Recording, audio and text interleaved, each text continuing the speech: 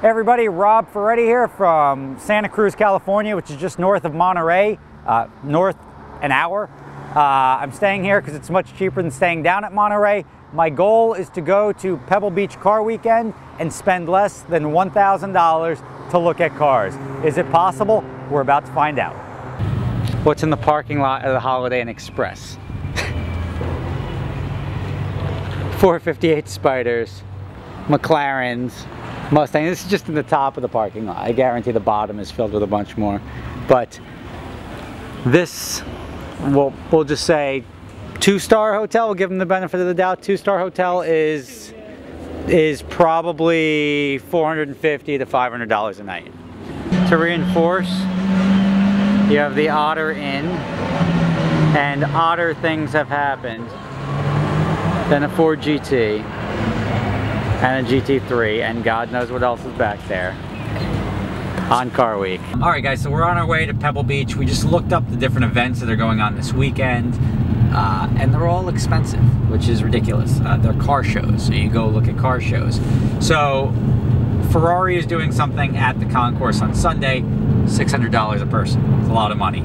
The concourse itself is almost $400 a person, just to walk around Pebble Beach and look at cars. That's a lot of money. The Quail, which is taking place today, is a couple $100s a person. Also a lot of money. I've sort of found my way through. I'm going to navigate the free stuff. So as a Ferrari owner, I was invited to, or I'm eligible to go to Casa Ferrari, which is where we're going to go first. Casa Ferrari is marketed as a pit stop for Ferrari owners. So if I had a Ferrari there, I can go fill it up, free gas, free car wash, free food, and probably free alcohol. Let's go check out that one first, and we'll see where we go from there.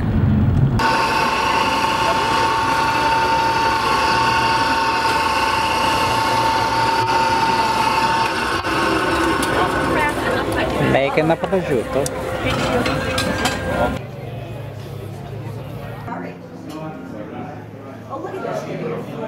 I'm just trying to fit in with everybody else. Carbon fiber glasses. How much are they? It comes with the case, so it's 1,965. Limited edition, La Ferrari sunglasses. Now I think I can work.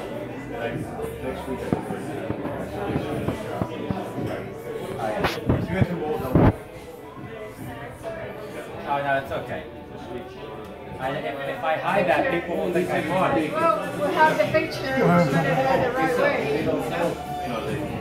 You got a picture? Ferrari event, even the spiders are white. Yeah, you wait with your P1.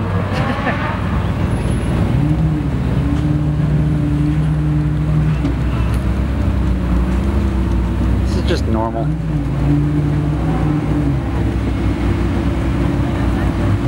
Oh, gonna run over the cone. Oh, we already ran over a cone. The blue Lambo. Cop is fishing him out from under his bumper. Yep, try it again without eating cones.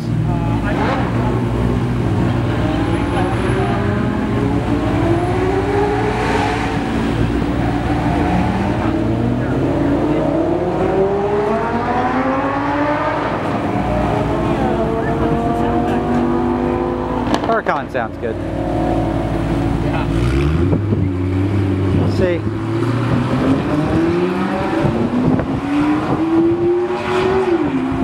Everything that happened right there is normal at Pebble. Alright, that was pretty cool. The Ferrari Casa was it's not bad. For free, I like it. They were doing test drives in the California T. I've already driven it, so I passed. However, now we're heading over to Cannery Row. We're going to check, or Canary Row as some people like to pronounce it. We're going to check out a free car show, which is where all the cars from all the paid shows go to show off for free to everybody else. So that's up my alley. Alright, so since the weekend is comprised of car shows, I don't want to spend the $600 to go look at cars parked on the lawn. I come here to Exotics on Cannery Row. Free car show. Let's go check them out.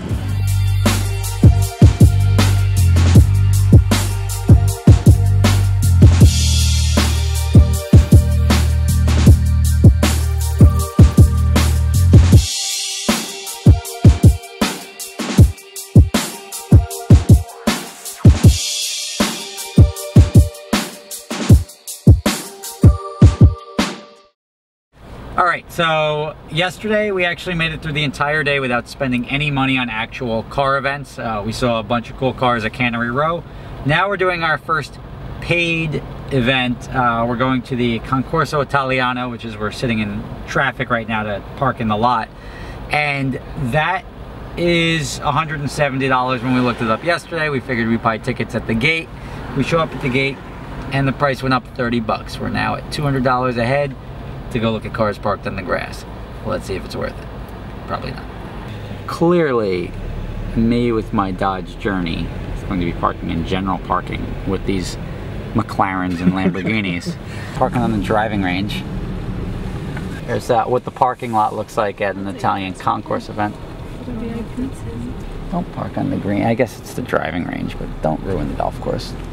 Oh, I'm sort of excited. If they don't let the 308s into the Italian concourse, it probably means the cars inside are pretty cool. No, probably the guy couldn't afford to register. Couldn't be. So, was the Concorso worth $200? Not really. It's the same cars that go from venue to venue. Didn't really impress me too much. But at the end of the day, if you look at the crowd around, most of these people enjoy sitting behind their car, talking about the car, getting their car judged, and that's really what they're paying for. To me, I don't know. I'd rather go to Exotics on Cannery Row, the highlight of the weekend. All I know is this is the only ticket I got, but me and my 5 friends spent $1,200 to come look at a car show. Now we're gonna go to Napa Valley, or spend the rest of the weekend up there, drink some wine, get our money's worth, because with wine, you know you're always getting your value's worth. Not really, but what the hell.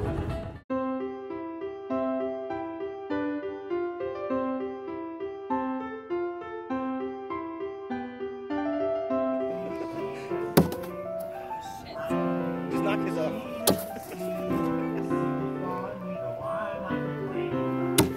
All right, 2. 2.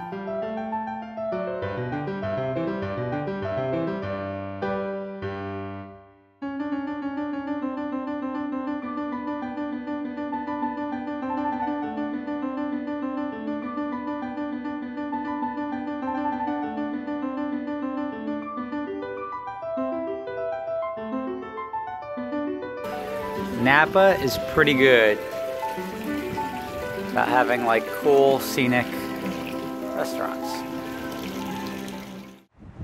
All right, everybody, Rob Ferretti here in Napa Valley, California. I bounced out of Pebble a day early, not because I didn't want to go to the concourse, but because I've seen enough parked cars.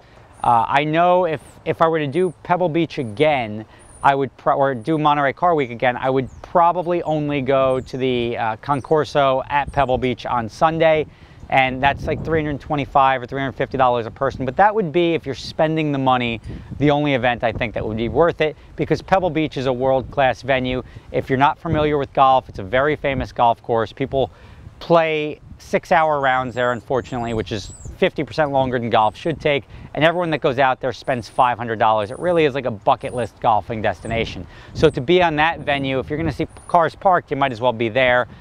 Quail, the auctions, Italian Concorso, those ones, I mean, if you're buying cars, great.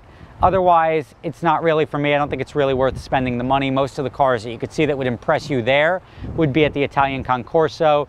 If you're not really like a very, very wealthy car collector, most of the cars are going to be who gives a damn. I mean, not that they're not cool, but the real the stars of Pebble are the $40, $50 million cars, the $10+ million cars that you wouldn't even know if you looked at them. You'd go and be like, wow, that Enzo is so much cooler than that one. But the Enzo's $2 million, and the other car could be $50 million, $100 million, who knows what it is. I didn't see any McLaren F1s. I wasn't really looking. Bunch of P1s, bunch of Koenigsegg's, bunch of Paganis, bunch of LaFerrari. So there was a bunch of cool cars on the peninsula for a modern car guy. The classic car guys are really what drive this weekend. That's what brings in all the money. Those are the guys spending the big money, which is why the auctions take place. The spectacle of this weekend is very simply that all of these car guys with these fancy cars converge on this peninsula. Now, it's expensive to get onto the peninsula to stay, to get a hotel.